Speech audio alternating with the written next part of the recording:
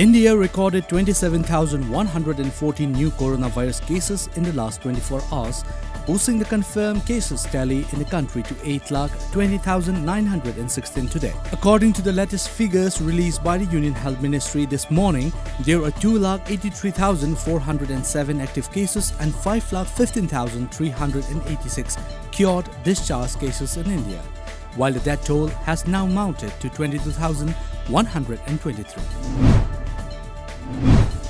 Manipur reported the highest spike of COVID-19 cases in the past 24 hours with 132 persons tested positive, taking the total tally to 1,582 in the state. An official report confirmed that the fresh cases were tested positive at the Viral Research and Diagnostic Laboratory (VRDLs) of Jawaharlal Nehru Institute of Medical Sciences (JNIMS), Regional Institute of Medical Sciences (RIMS) in Imphal and Sub-District Hospital Jiribam. Extrajudicial Execution Victim Families Association Manipur or IFAM today observed its 11th Foundation Day at the association office located at Kwakait Hill in Imphal today. Family members of the victims and others paid floral tribute to all the victims of extrajudicial execution on the occasion. Some unidentified miscreants tried to break upon an ATM booth of SBI located near Imphal Palace Gate under Porompat Police Station in the wee hours today, but failed to loot the cash. A police patrol team foiled the attempt. A report said cops pick up 2 persons involved in the incident. Dhanamanjuri University Imphal today organized a cleanliness program at the campus of DM College of Arts.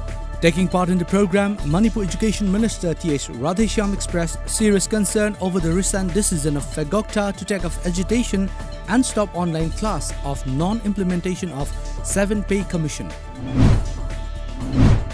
Assam is going to have first ever bamboo industrial park in the northeast. The industrial park will be set up in Mandir Desa in Assam's Dima Hasao district.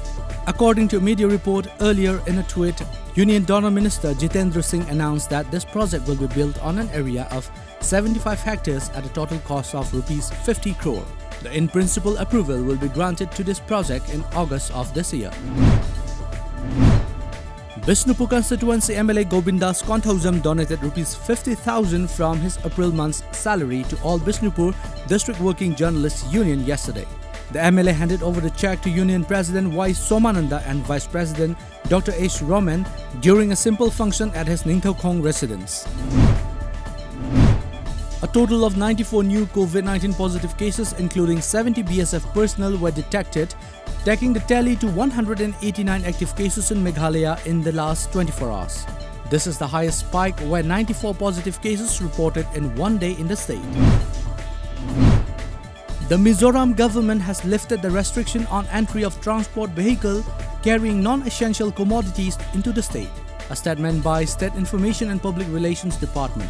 According to media reports, the order came into effect from July 8 last. All types of commodities will now be permitted to be transported to the state without obtaining prior permission from the state government. Assam has reported 936 fresh COVID-19 cases in the past 24 hours, taking the state's overall positive cases to 15,536 with 5,650 active cases. Of the new cases, 521 cases were reported from Guwahati city alone. As per media report, along with the surge in coronavirus positive cases, Assam is also witnessing a spike in the number of COVID-related deaths. DGCA, the nodal agency for civil aviation in India, recently issued a notification extending the ban on scheduled commercial international flights till July 31st. While the ban was earlier supposed to be till July 15 as per the MHA guidelines for Unlock 2, it was extended within a few days of the notification.